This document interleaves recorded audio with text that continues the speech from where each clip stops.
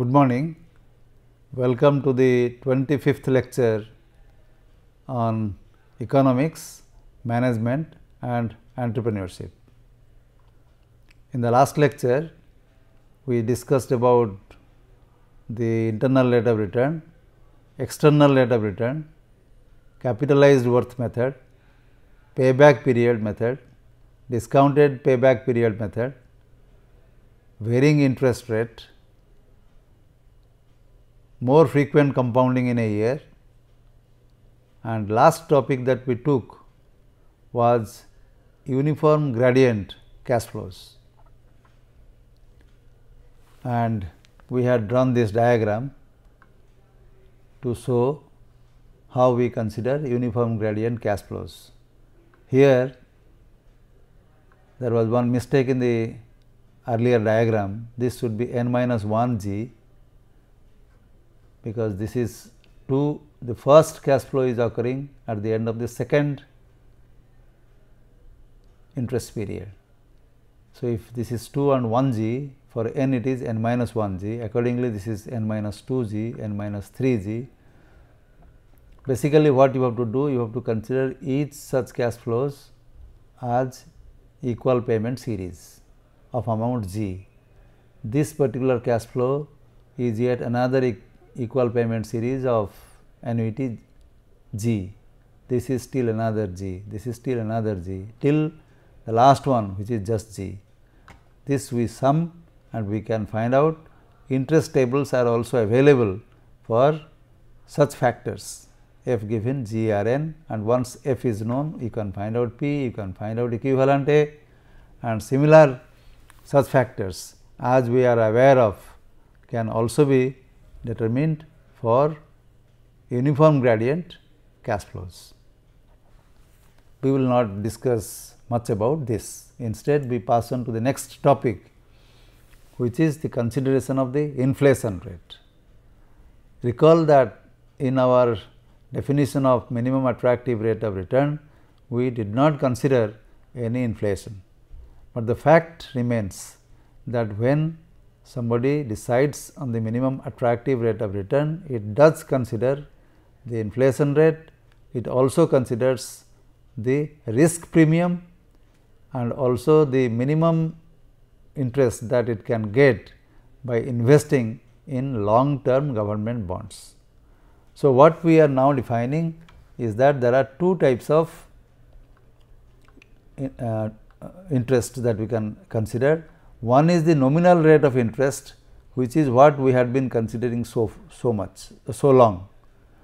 Basically, that considers inflation and also considers the real rate of interest. This real rate of interest is nothing but the rate of interest that anybody can get on long term government bonds, plus the risk, any premium due to the risk taken by the company.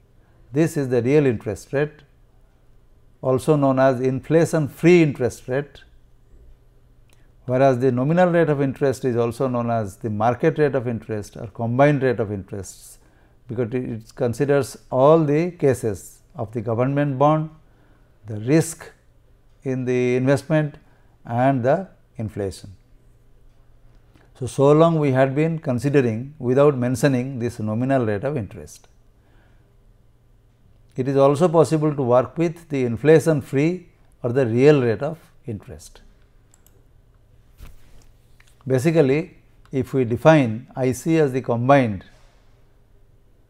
or market or nominal rate of interest, IR as the real rate of interest and F as the inflation, then the relationship of this holds 1 plus IR into 1 plus F equals 1 plus IC. Therefore, IR is equal to, it can be shown as IC minus F divided by 1 plus F. So, if the real rate of interest is 15%, IR is 15%, F is 10%, then the combined interest rate or the nominal interest rate is 26.5%. So, you can see that the combined interest rate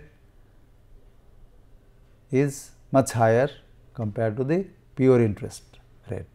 One can work with this, one can also work with this, both give the same result.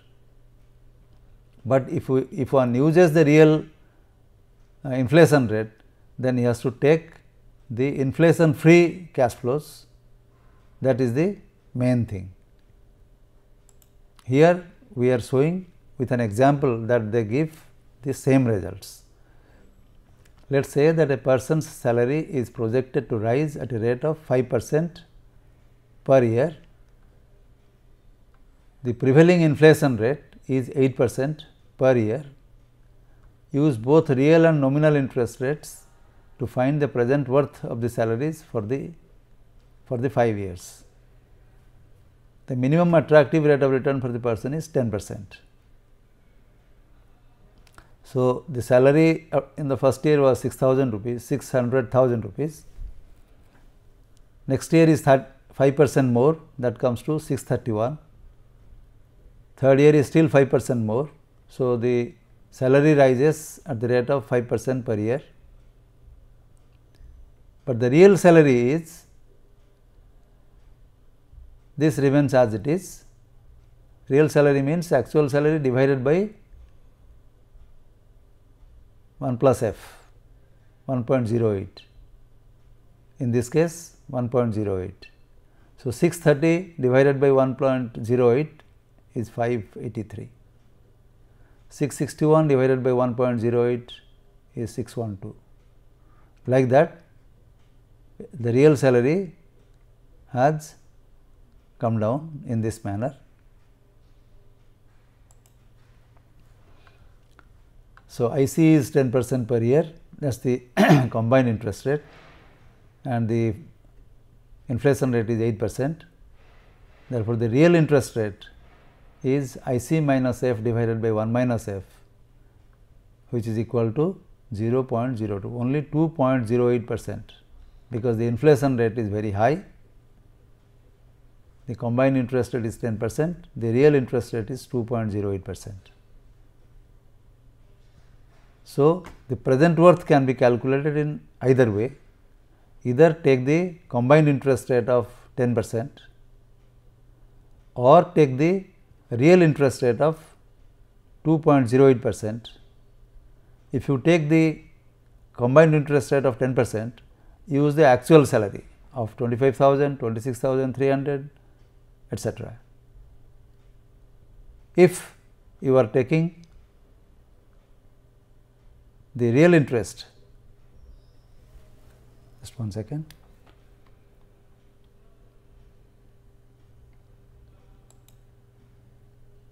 Oh, this is not 26,000, but this should be 630,000.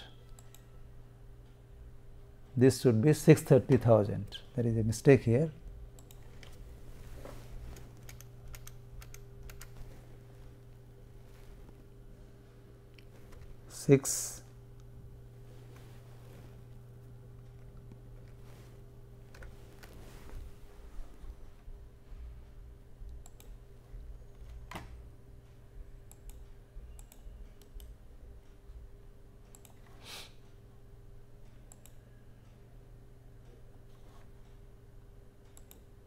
And this also should be 600.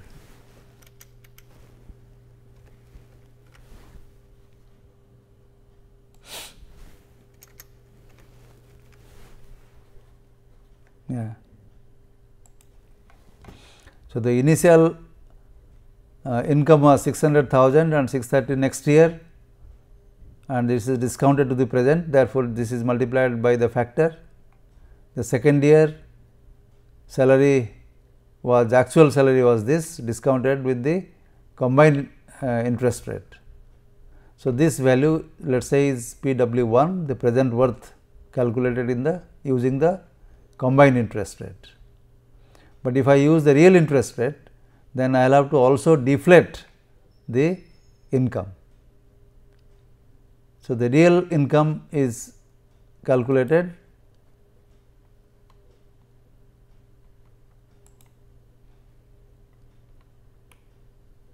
this is the real interest, real salary. So, I will have to work with the real salary and use the real interest rate, and it can be shown that both the present worth values are equal. So, friends, we have had nearly 3 lectures on interest formulae and their use in finding out the time value of money, and then using them in particular to make comparison among economic alternatives. They are highly essential, and you will see that in practice this consideration of time value of money is quite important. Now, we are now going to discuss a new topic, and that is depreciation accounting.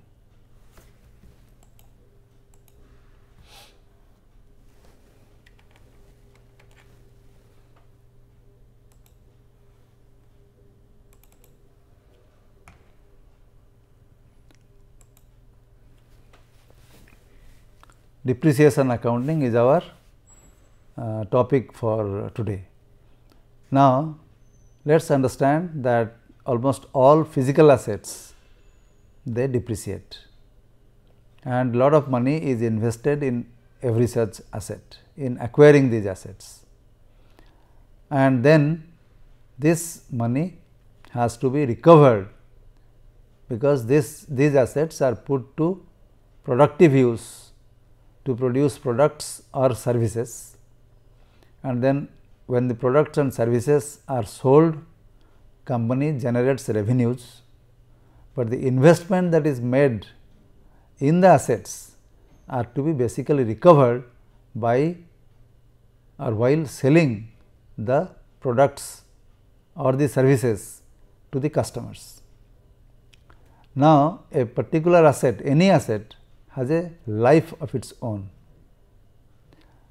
Even though we might have spent a crore rupees in acquiring an asset, we are not going to recover the total amount in the first year, because the asset may have a life of, let us say, 10 years. So, in the course of 10 years, this amount that we have invested in the asset can be definitely be recovered. So, every year we would like to recover a portion of our initial investment, that is called depreciation. So, let us discuss in detail what is depreciation, what is the purpose, how it is accounted for in practice. Firstly, let us understand that every asset such as a building, a machine, a piece of furniture has a life of its own, after which discarding it is economically desirable. Thus, as an asset ages, its value diminishes. The phenomenon is generally true, however, there are exceptions. For example, land does not depreciate, in fact, it appreciates. Rare paintings may also appreciate. So, it is not true always that every asset depreciates, but most of them do depreciate. Now, we define depreciation. It is the lessening in the value of a physical asset with the passage of time. This is a small definition, but nevertheless it is a very good definition. Lessening in the value of a physical asset with the passage of time. Now, what can depreciate? An asset is depreciable if it meets the following requirements.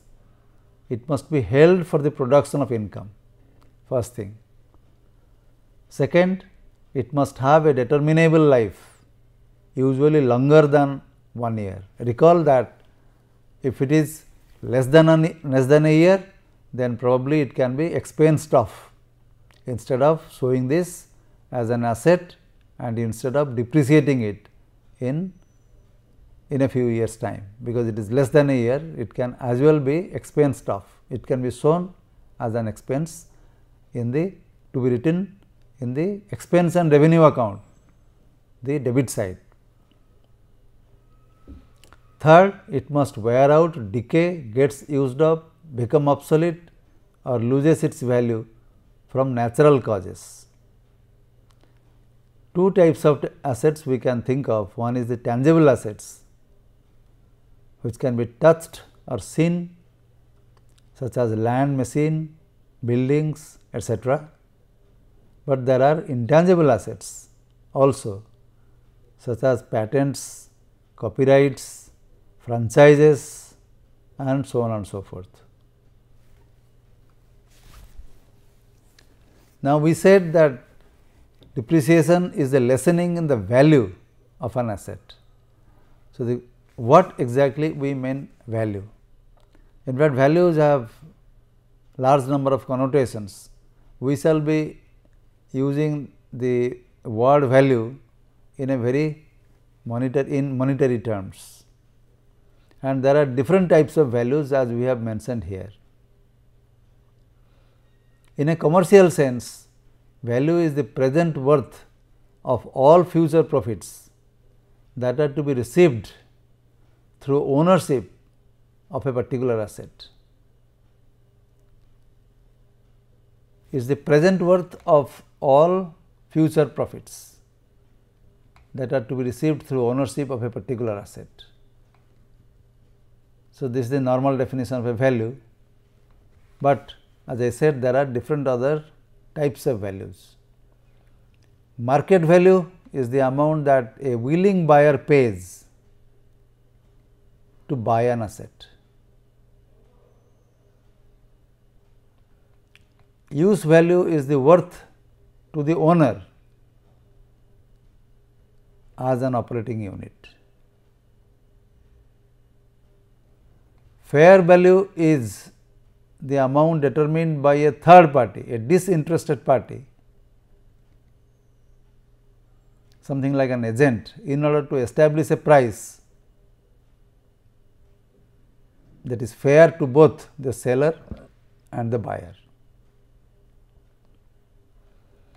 Book value is the asset's worth as shown in the books of accounts, in the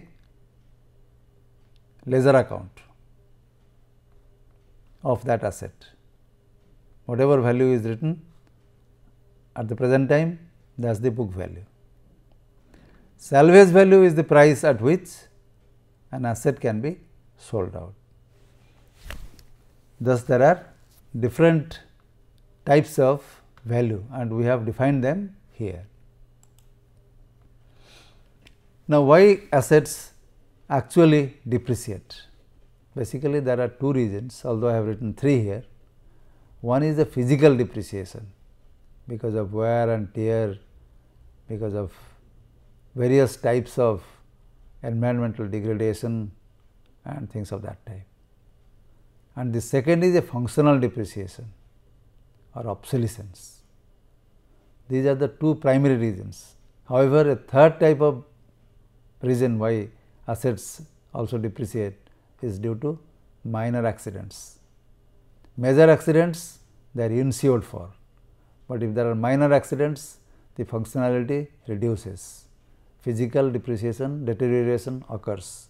So, that is why also the actual value of the asset reduces. That is what we have written here. Physical depreciation can also be due to dependent on use as the asset is used, due to wear and tear arising out of abrasion, shock, vibration and impact. So, this is dependent on use, but also it could be independent of use due to corrosion, rotting, chemical decomposition, bacterial action and so on and so forth. Also, as I said, there could be a functional depreciation because it may be inadequate to meet the present demand or it may become obsolete. These are different causes of depreciation. Now, the actual causes of depreciation notwithstanding, accountants have simpler ways to account for the depreciation. Nobody knows, it is difficult to basically know the exact value of an asset after a few years of its functioning, but as I said, accountants do have very simple methods to account for the depreciation. But why and how they are made? This slide shows that.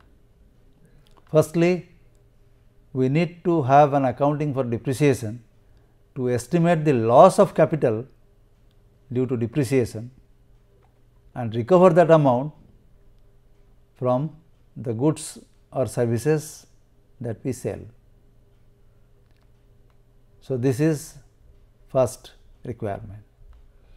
The second, at any point of time an enterprise is interested to know what is the value of all the assets put together in order to know its financial status.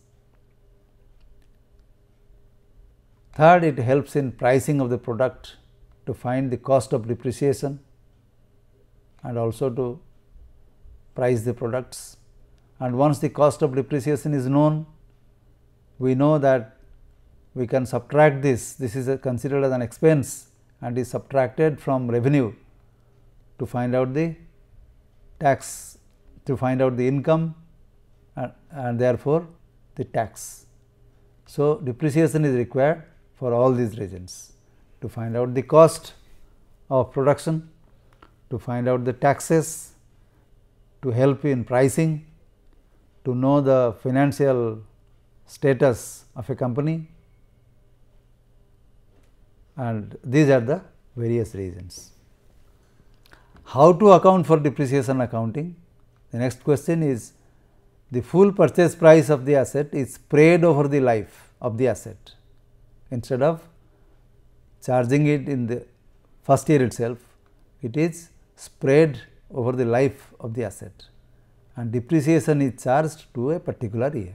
That is, for every year we calculate a depreciation amount and we say this is the depreciation for that asset in that particular year.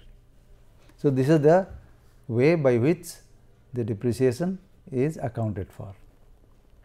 Now, before we go to the actual methods of depreciation accounting, we need to define some more terms that will be useful.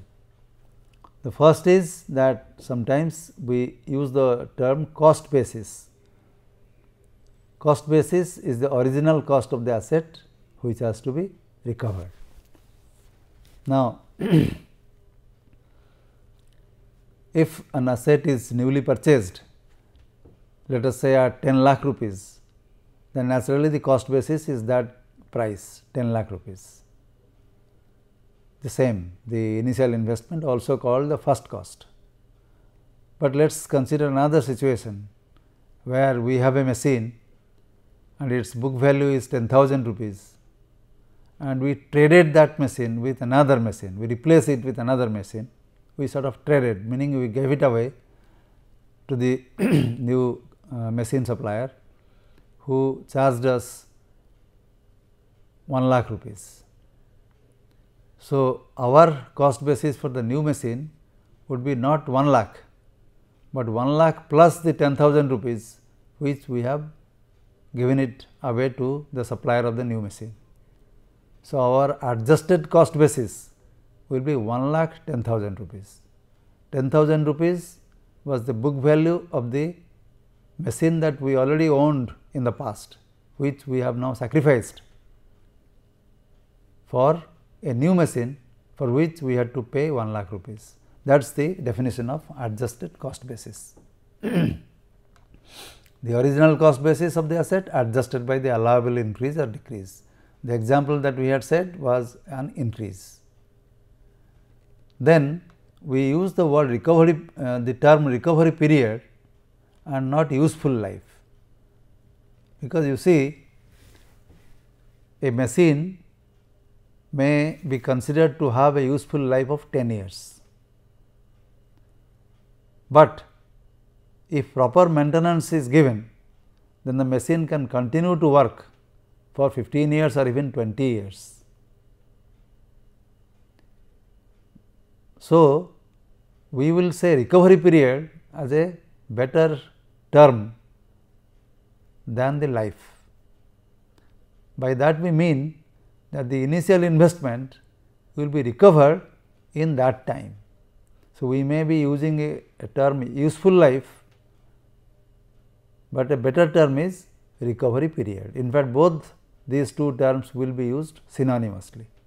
So, when I use the term useful life, it would mean recovery period. It does not mean that this machine would not be actually used in operation. It may still be used, but its book value may be 0. So, this I would like you to know at this point of time. And what is book value? It is the adjusted cost basis, that is the initial cost plus or minus the allowable increases less the accumulated depreciation over the years. That means, when a particular machine or an asset is acquired, the cost basis itself is the book value in that beginning of the year. At the end of the year, it will be the cost basis or adjusted cost basis minus the depreciation charged in that year. Now, we go to the topic of methods of depreciation accounting. Let us first of all understand that the actual depreciation taking place of the asset, the actual lessening of the values of asset, nobody knows, but we are only making an assumption and making an accounting for the depreciation for that asset. This we must first of all know, and therefore, there are different methods of accounting for depreciation. Some methods are based purely on the basis of simplicity, such as the straight line method, but some are based on principles of the advantages, economic advantage to the enterprise. Let us see how it is happening. The very simple method of accounting for depreciation is the straight line method, and sometimes we assume that the value of an asset decreases at a decreasing rate. That means, initial year the lessening in the value is higher, second year it is little less, third year it is still little less, etc. And there are 3-4 methods here: fixed percentage or declining balance method, double declining balance method, sum of the years digits method. Or we may assume that in the first year the lessening in the value is less, and as the number of years progresses, the depreciation is more and more and more. So, that means, the asset value decreases at an increasing rate. So, there are these considerations. The simplest is the straight line method. Let us study what it is. But first of all, let us say that the asset was purchased at a price P, the first cost or the adjusted cost basis. The useful life or the recovery period is taken as 5 years, and at the end of the 5 years the asset is disposed of at a salvage value of L. So, salvage value is called L, purchase price is P, useful life is N equal to 5, and let the values be: first cost of the asset is taken as 11,000, estimated salvage value is taken as 1,000, estimated service life of the asset or the useful life or the recovery period N is 5 years, and let the rate of return is 10% per year. We are required to calculate the annual depreciation D and the book value BV by various depreciation accounting methods. So, this is the sample example that we have in mind, that the first cost, the cost basis is 11,000, salvage value 1,000, N is 5 years. This is a very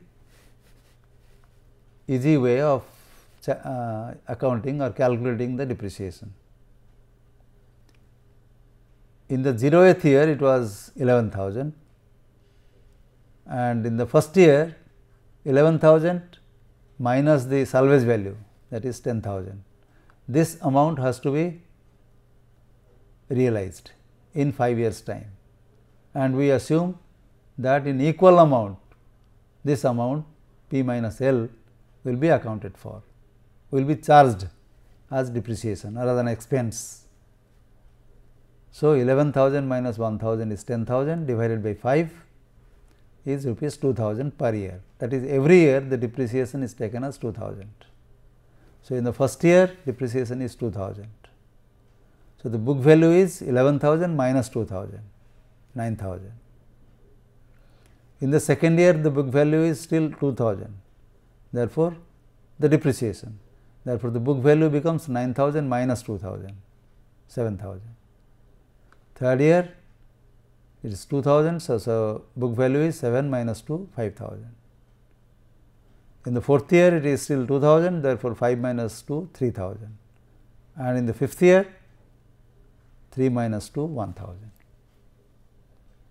So, we see that at the end of the fifth year, as we had estimated, the salvage value is 1,000 rupees. This we have plotted in the graph here. This is the book value. At the 0th year, the book value or the cost basis is 11,000 rupees. At the end of the fifth year, it is 1,000 rupees. Therefore, book value comes down in equal amount of 2,000, which is the depreciation charged every year. This is the straight line method, and this shows how book value declines in a straight line manner over the years. Very simple. Now, we apply the declining balance method, also known as fixed percentage method. It says that every year a particular percentage of the book value is depreciated. That means, depreciation of the asset during a year is a fixed percentage f of the book value of the asset in the beginning of the year. Thus, the depreciation in the first year is P into f.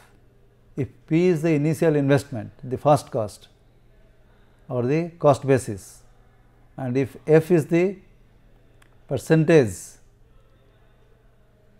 or fraction charged to depreciation, the P into f is the depreciation in the first year. So, at the end of the first year, the book value is the beginning of the book value, that is P minus P f. So, it is P into 1 minus f. Now, depreciation in the second year will be f times the book value in the beginning of the second year or at the end of the first year. So, it is P into 1 minus f into f, and this has to be subtracted from BV1. There is a mistake here, this has to be BV1.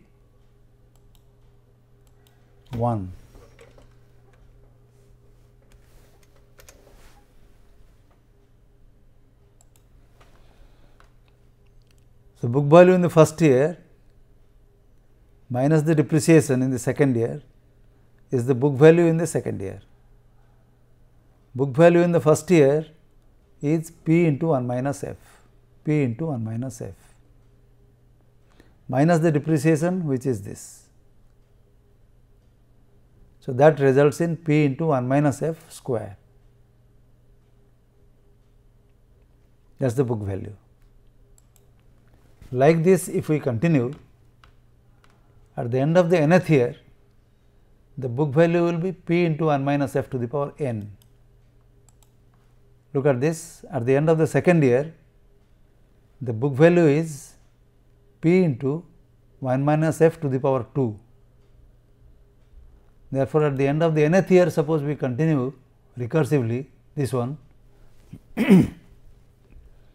then the book value is equal to P into 1 minus f to the power n, which is equal to the salvage value of the asset.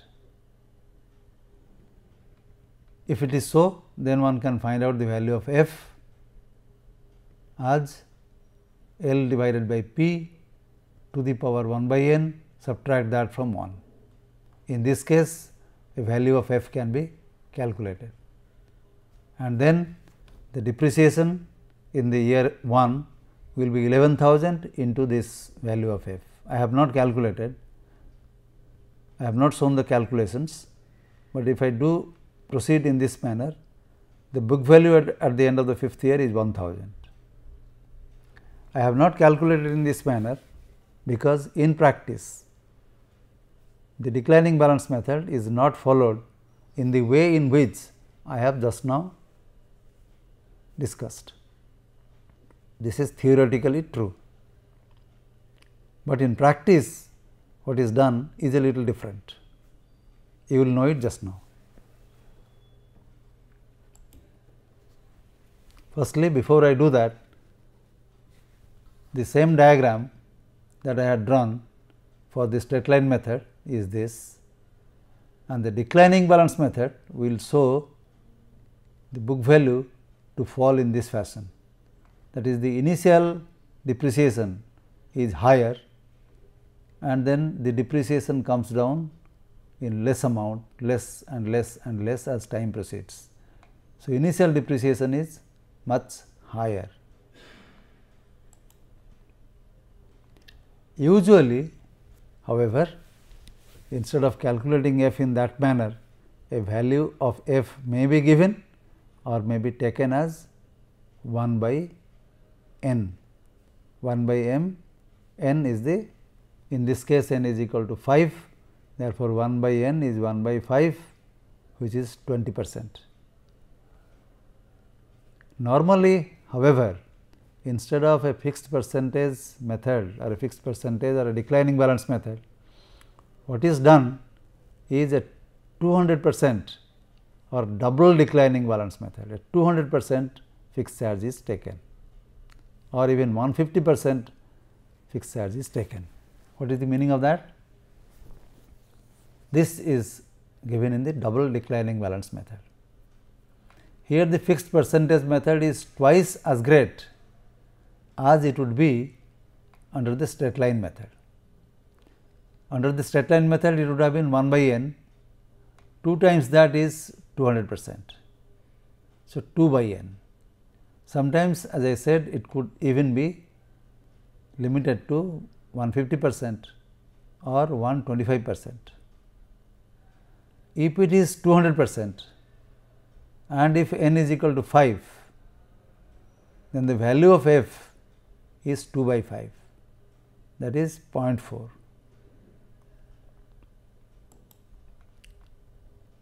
That means, I could use f is equal to 0.4 and then use the same method. And what is that method? Starting with the value of p. So, n depreciation and book value,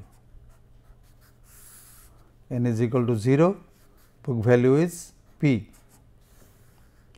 n is equal to 1, depreciation is p into f, book value is p minus p f equal to p into 1 minus f. 2, it is book value in the beginning of the year into f, and this book value therefore is whatever was previous book value minus the depreciation,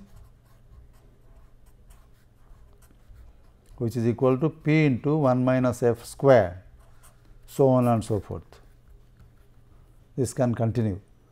Now, if this continues, then you are not sure that at the end of, in fact, this will be asymptotically reaching, it will go down like this. You are not sure to get a value of L at the end of the 5th year. You are not sure to get this value. Whereas, if I use the formula that I had given earlier, you are sure to reach a value of L at the end of the useful life for the recovery period of 5 years. But instead, if I arbitrarily or take a value of f following the double declining balance method, then I am not sure of getting L at the end of the recovery period.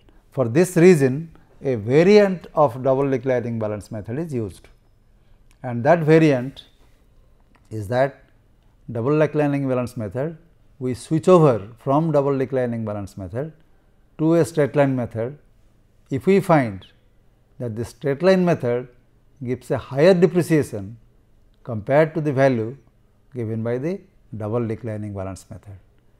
This method is the most popular in practice. That means, we start with using double declining balance method, in which we take f as equal to 2 divided by n, compute the depreciation, at the same time also compute straight line method depreciation.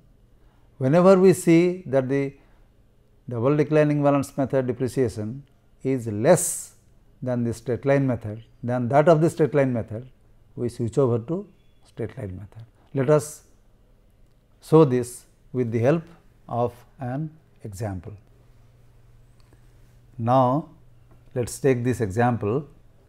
In this example, we have taken n is equal to 5 years, and since it is the case of double declining balance method, we have taken the fraction f as 2 by 5, which is equal to 0.4, and now we calculate the depreciation as equal to p minus L into f. Now, this is a variation because we are required to find or get a value of L equal to 1000. We are subtracting L, the salvage value, from the initial investment P, and then with that we are multiplying f. Now, we started with, in this table we have written the cash flows, and we have also written the depreciations that are calculated on the basis of the double declining balance method and the straight line method. Now, in this column we have written the book values. Now, in the beginning of the year, the initial investment was 11,000. So, that is the book value. Now, L is 1000, therefore, 11,000 minus 1000 is 10,000. 10,000, 40% of 10,000 is taken as the depreciation for the first year according to the double declining balance method. Now, simultaneously, as I said, we calculate also the depreciation by the straight line method. In this, it is 11,000 minus 1,000, that is 10,000 divided by 5 years, therefore, it is 2,000. And the higher of the two is 4,000. So, this is taken as the depreciation for the first year. If that is taken as the depreciation in the first year, then the book value at the end of the first year is 11,000 minus 4,000, which is equal to 7,000 rupees. Now, on the basis of this, let us freshly calculate the double declining balance method depreciation and the straight line method depreciation. 7,000 minus 1,000 is 6,000 into 40% of that is 2,400, whereas 7,000 minus 1,000, that is 6,000 divided by 4 years remaining, and that gives a straight line method depreciation is as 1,500. 2,400 is higher than 1,500, and therefore, 2,500 rupees are taken as the depreciation for the second year. Now, this is subtracted from the book value in the beginning of the second year, which is 7,000. Subtracting 2400, we get end of the second year end book value as 4600. Once again follow the same thing, P minus L, in this case 4600 minus 1000, which is 3600 into 40%, that is 1440. That is the depreciation according to the double declining balance method. But if we follow the straight line method, then it is 4600 minus 1000, that is 3600, and only 3 years are remaining. So, we divide by 3 and this amount is 1200. Once again we find that the depreciation calculated according to the double declining balance method is greater than that by the straight line method. So, we choose 1440 as the depreciation charged for the year 3, giving a book value at the end of year 3 as 4600 minus 1440, and that is equal to 3160. Now, in the 4th year, once again 3160 minus 1000, so it is 2160, 40% of that comes to 864 rupees according to the double declining balance method. But according to the straight line method, it is 3160 minus 1000 divided by only 2 years remaining, this becomes 1080. Now, the higher of the two is 1080. So, that is what is taken as the depreciation. So, this is the time when we find that the depreciation calculated according to the double declining balance method is lower compared to that calculated by the straight line method, and this is where we switch over from the double declining balance method to the straight line method. So, that is what we have taken here as 1080. So, subtracting we get 2080 as the book value at the end of the 4th year, and since now we are following the straight line method, the depreciation calculated will be same as the year 4, and this now is taken as the depreciation, and this subtracted gives us the final desired salvage value of 1000 rupees. So, this is an illustration of how a switchover takes place from the double declining balance method to a straight line method of calculation of depreciation. Now, we take up the yet another method, and that is the sum of the years digits method. Now, this is quite simple. It says that the depreciation during the ith year is computed as per this equation. di is the depreciation during the ith year, and sum n is the sum of the number of years. If n is the number of years, then 1 plus 2 plus 3, if n is the recovery period, then sum n is a symbol showing the sum of the years. That is why the name sum of the years into P minus L. This is best illustrated with the help of the same example that we had taken earlier. The initial investment was 11,000, that is P, and the salvage value is 1000. So, the amount to be recovered is 10,000 rupees. The depreciation charged in the first year, the denominator is 1 plus 2 plus 3 per 5, that is equal to 3 plus 3, 6 plus 4, 10 plus 5, 15, and 5 years remaining. So, 5 by 15, that makes it rupees 3,333. Depreciation charged in the second year, 4 years remaining. So, 4 divided by 1 plus 2 plus 3 plus 4 plus 5, that makes it 2667. D3, it is similarly 3 by sum of n gives us 2000 rupees.